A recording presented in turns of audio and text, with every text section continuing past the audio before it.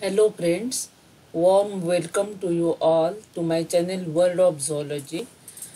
This is our first lecture on Unit 2 of the paper first, that is biodiversity and its conservation. First of all, we'll consider the origin of the term. The term biodiversity was first coined by Walter G. Rosen in 1986.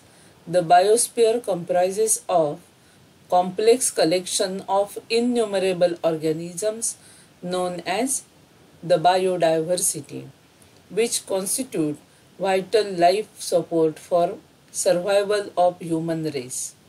Biological diversity, abbreviated as biodiversity, that represents the sum total of various life forms such as unicellular algae, protozoa, bacteria, and multicellular organisms such as plants, fishes, mammals at various biological levels, including genes, habitats, and ecosystem.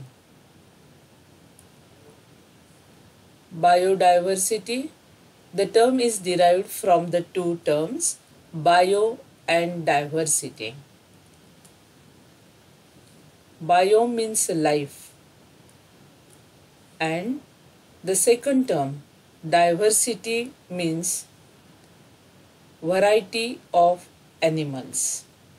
Therefore, the term biodiversity is the variety of life on the earth.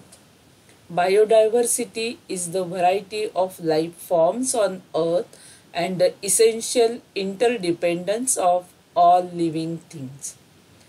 As defined in Convention on Biological Diversity, signed at Rio de Janeiro in Brazil in 1992 by 154 countries, the biodiversity defined as the variability among living organisms from all sources, including inter alia, terrestrial, marine, and other aquatic ecosystems, and the ecological complexes of which the area part, which includes diversity within species, between species, and of ecosystem. According to IUCN in 1998, IUCN means International Union for Conservation of Nature, the variety and variability of species of their population, the variety of species of their life form, and diversity of complex association with species, with their interaction and their ecological process which influence performance.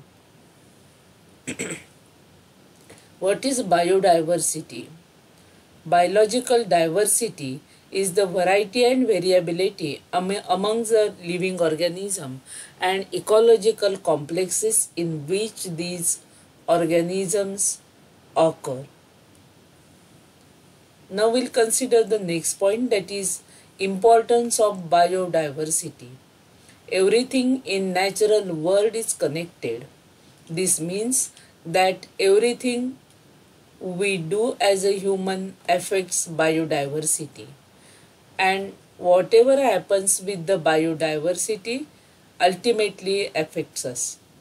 The world with more diversity is better, as it provides protection against things going wrong. Diverse ecosystem, diverse species and genes can only make your planet more healthier and more resilient. Biodiversity enhances the ecosystem's ability to do these essential ecological processes. We'll consider what are these essential ecological processes. That is, first one, that is oxygen production. Production of oxygen that occurs during photosynthetic activity of the green plants. Second one, that is it forms and build healthy soils, filter water on its way to the sea, pollinate crops and plants generally. store and recycle nutrients within the ecosystem, resist feral invasion, a lessening of biodiversity in an ecosystem that weakens the ability of that system to survive and perform the ecosystem services that we as human benefits so much from.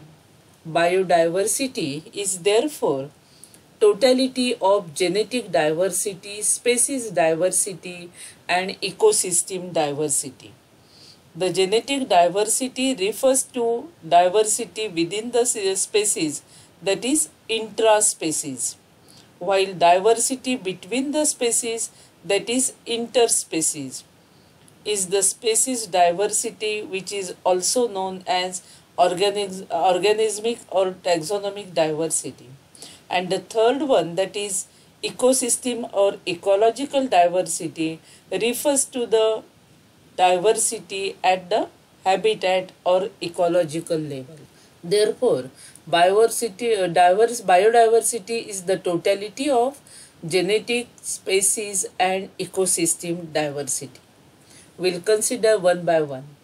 Genetic diversity refers to the variation of genes within species.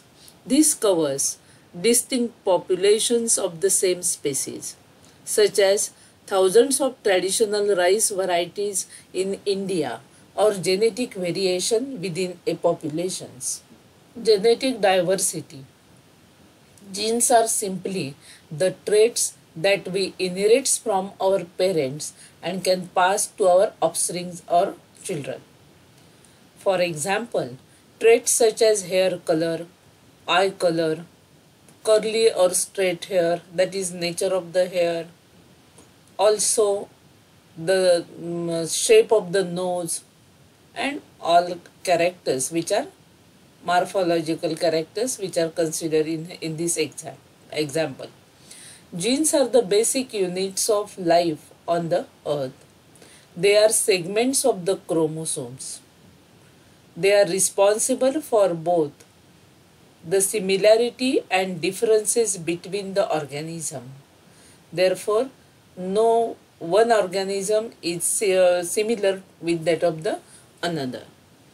Example, changes in the color and markings of birds within a particular species is due to genetic diversity. Genetic diversity is the variety of genes within a species. Each species is made up of individuals that have their own particular genetic composition. This means a species may have different populations and each population may have different genetic composition. That means the species may have different populations and each population may have different genetic composition. To conserve genetic diversity, different populations of a species must be conserved. Genetic diversity, because our environment is constantly changing, we need to diverse a range of genes to be able to adapt. Preserving variety within the population of species is essential for preserving the ability of that species to cope with the environmental changes. An organism's ability to adapt to the environmental change will determine how well it survives in the long run. That means that ability of animal is responsible for the survival of that particular animal. The greater the diversity of genes in a population, the greater the chances that some individuals with passes the genes needed to survive under condition of the environmental stress such as climatic change, drought, fire, introduction of new predator in the environment, etc. Significance of genetic diversity. How it is helpful or important. It helps in the process of evolution of species as well as process of speciation, that is formation of new species. Second one, it is very important in the development of adaptation of species in response to changing environmental condition. It is important to increase environmental fitness and survival value of the species in the given environment.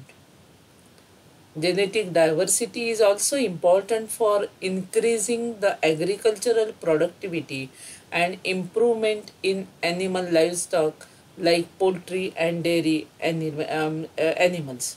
This is an example of the genetic diversity, how within the species, that is within that particular species, intraspecific we can say, the intraspecies, the cheetah, clouded leopards, leopard, snow leopard, all these animals shown in this slide, though even though they possess common ancestor, their variation in the color pattern or the fur is according to the environment in which they are adapted.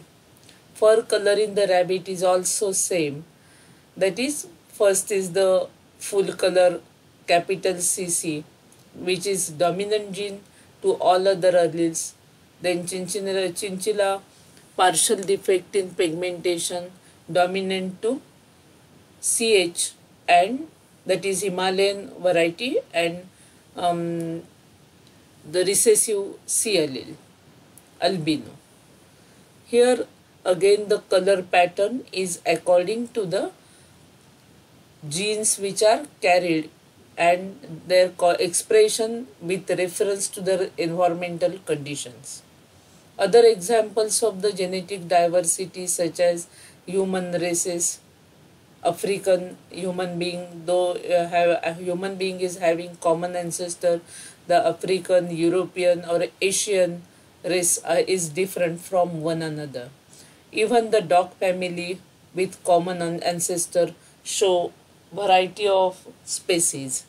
The bird species, reptile species, like turtle, tortoise and freshwater one, that is terrapin.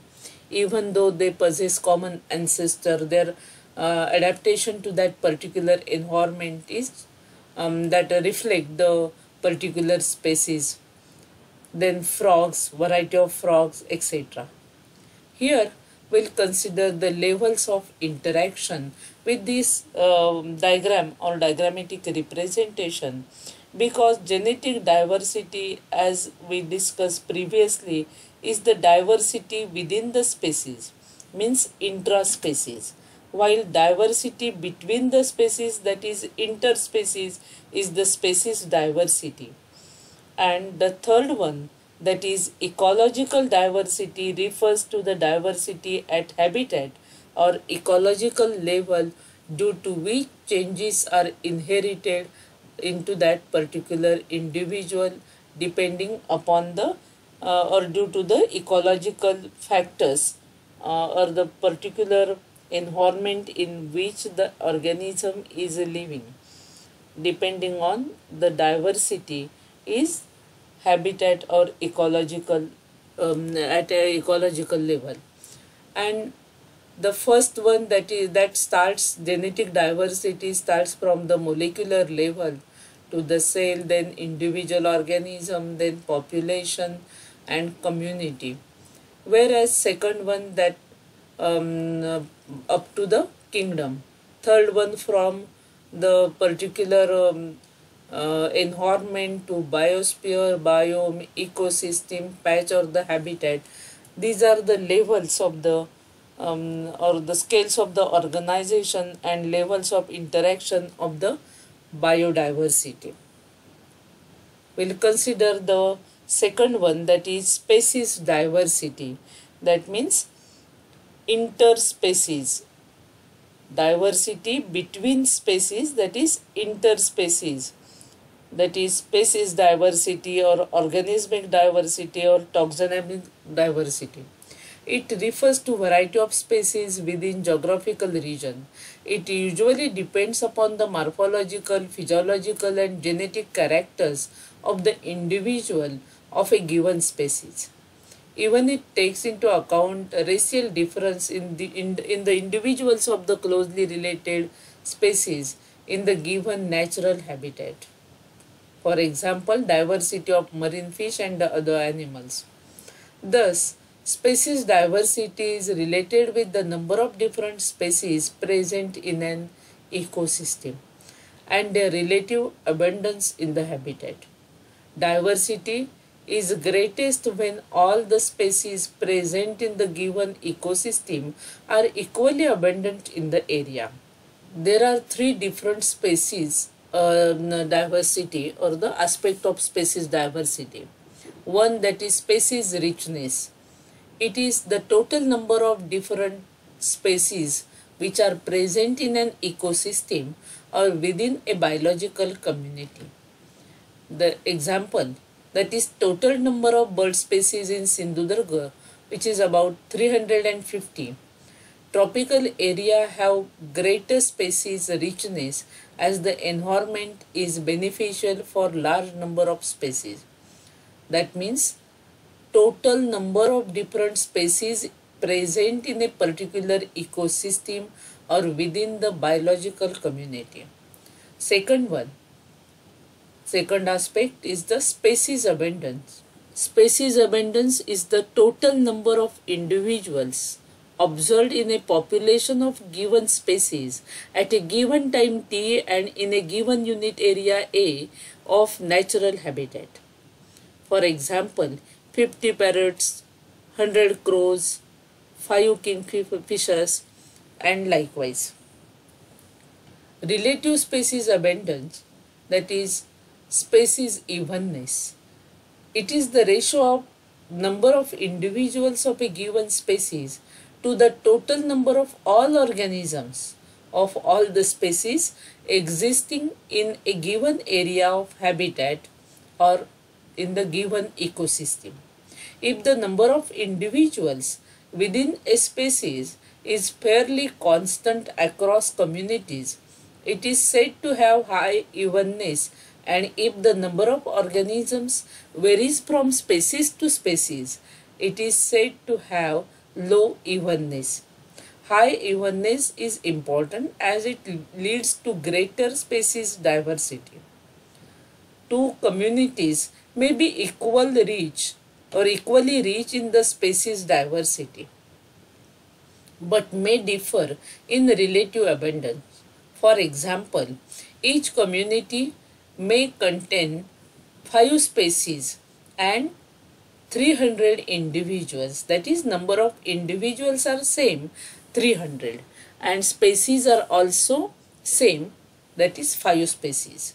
But in one community all species are equally common, therefore 300 divided by 5 means 60 individuals of each species are observed. It means they are even in their distribution.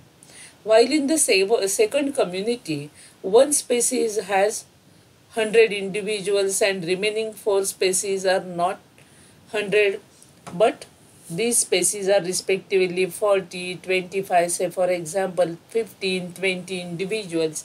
It means they are uneven in the distribution. One species significantly outnumber the other 4. It is possible that the ecosystem may have high species richness but low species evenness. That is, richness is high but low species evenness. For example, in forest there may have large number of different animal species, that is reptile species, bird species. That means number of different animal species such as reptile and birds, they are many more, or the rich, that is high species richness, but have only a few member of each species of them, that is low evenness.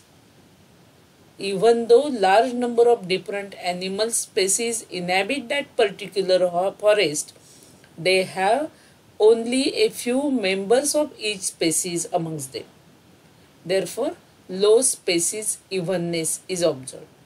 In a forest, there may be only a few animal species like deer species, low species richness, but large number of each species, that is high species evenness. Species diversity varies in different geographical locations, with tropics having highest and declines as we move towards poles, that is at the south or north pole. Besides, some species like kangaroos and duck-billed platypus are found only in Australia, while Asian lion, Indian elephant is restricted to India only. The most species-rich environments are tropical rainforest, coral reefs and ocean bottom zones which are situated in the marine environment. Species richness increases with increasing explored area. Third one, that is ecosystem diversity.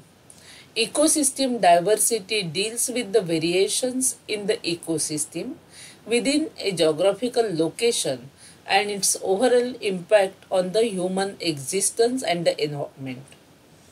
There are two main types of ecosystems existing on the earth, such as terrestrial and another is aquatic. Terrestrial means land ecosystem like forest, desert ecosystem or the grassland ecosystem and tundra. Aquatic ecosystem includes freshwater, wetlands, estuarine and marine water. We can also include man-made ecosystems like dams, cultivated lands for fruit crops or other agricultural crops, zoos, etc. Ecosystem diversity or ecological diversity is a group of organisms interacting among themselves and with the environment, which is known as the ecosystem. Thus, an ecosystem is a community of different species interacting with one another and with their non-living environment, exchanging energy as well as matter. Biodiversity boosts ecosystem productivity where each species, no matter how small, all have an important role or what we term it as key role to play.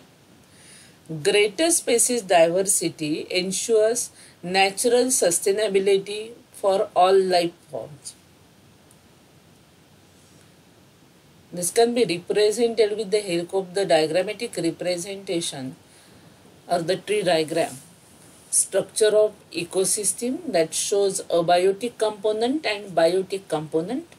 Abiotic component includes physical and chemical factors, whereas biotic component which shows living organism that includes producers, that is photosynthetic plants on which consumers are dependent, primary, secondary, tertiary, quaternary consumers are there, and ultimately on the death of the producers and consumers, their body is decomposed with the help of the microorganisms of the decomposer so as to release the chemicals and physical component from their body back to the environment. Ecosystem diversity in India, we have wide variation in terrestrial ecosystem diversity such as forest.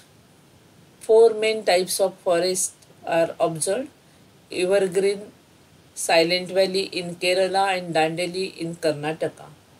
Semi-green, that is Amboli, which is in our district near Savantwadi. Deciduous, that is Deccan Plateau. Conifers, Kashmir Valley. Deserts include hot deserts such as Rajasthan and cold desert from Ladakh. Grassland ecosystem that includes seasonal grasslands, meadows, cultivated lands like paddy fields, mango orchards and others. Tundra, where snowy habitat is observed on Himalayan tops or South and North Pole in India. In India, we have wide variation in aquatic ecosystem diversities also, such as freshwater ecosystem that consists of flowing and standing water. Flowing water ecosystem means lotic, and the example is rivers, springs, creeks, etc. Whereas standing water ecosystem means lentic, that includes lakes, ponds, swamps, etc. Wetland, that includes swamps and marshes. Estuaries, which is actually the combination of marine as well as freshwater and mangrove ecosystem. Estuary is formed by the combination of freshwater and marine environment. Marine ecosystem, that include oceans, seas and bays. Ecosystem diversity is also represented by this picture. Thanks for watching my video. If you like, do like, share for the benefit of the maximum students, and subscribe my channel. Thank you. Thank you once again.